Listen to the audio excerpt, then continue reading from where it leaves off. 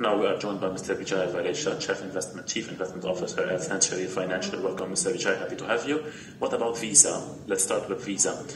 With the slowdown in the credit expenditure, with the highest pace since the pandemic, what should we understand with the slowdown in the credit?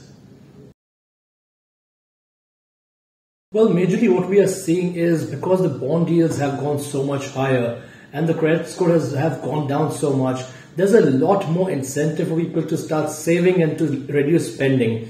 We definitely are seeing that consumer confidence is also going down. We saw consumer confidence numbers come till 102 levels as compared to 106.5, which was expected.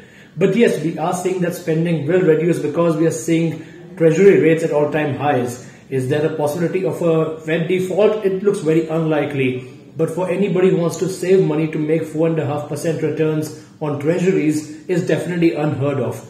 And that's what we are seeing. There's a flight to safety coming in the markets right now.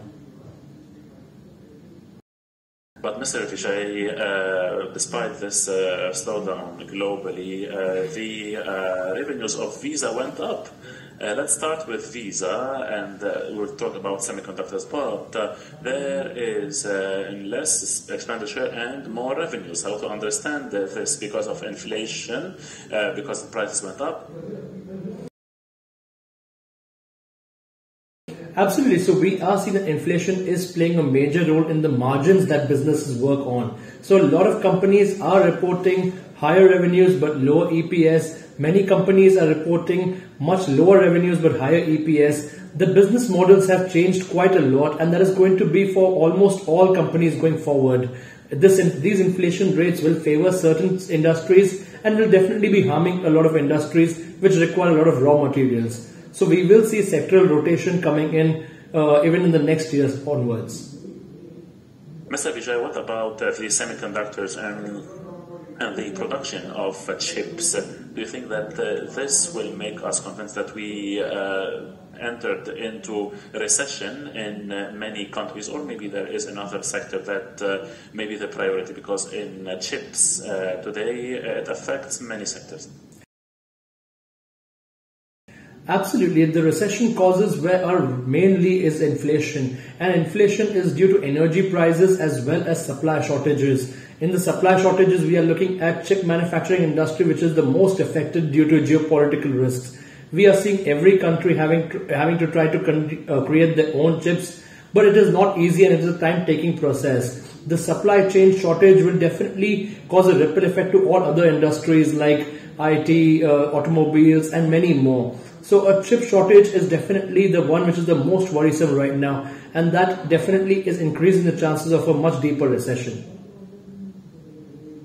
With the recession risk going up, and tomorrow there is an ECB meeting and then the Federal Reserve meeting, and the same trend, are there any more steps for these banks to take in a way or another in order to protect their economies from recession?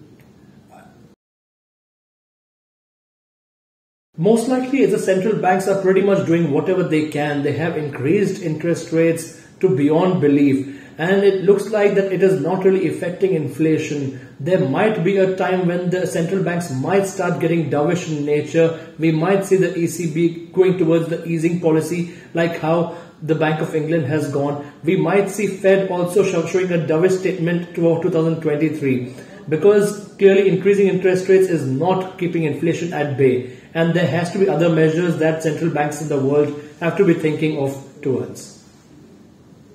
Ms. Vijay, how they may change, but don't you think it's too late to act now to change? Can we take any other new measures?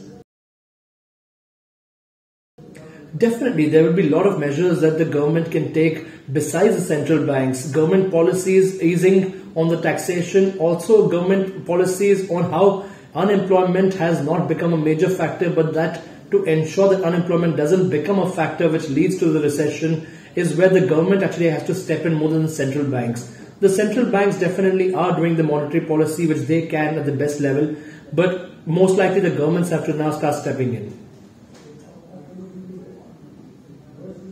But Mr. Vijay, can we say that now we are in a real recession, especially that we are speaking of the likelihood of recession, and day after day this likelihood is more. Today the Eurozone, the UK as well, followed by the US. Are we already in a recession or should they wait a little bit? So we are in different kinds of recessions right now. We are seeing the bond market overall over the world is already in recession. We are seeing the equity markets in China are definitely already in recession. But we don't see that kind of a recession on the equity markets in Europe and US already coming in. Maybe there's a lag effect, but most likely Europe is going to be the most to suffer with this inflation rates. And we most likely can see a much higher possibility of the Eurozone and then the US also heading the equity markets also in a recession. So it is definitely a very high possibility right now, and it is definitely cautious times.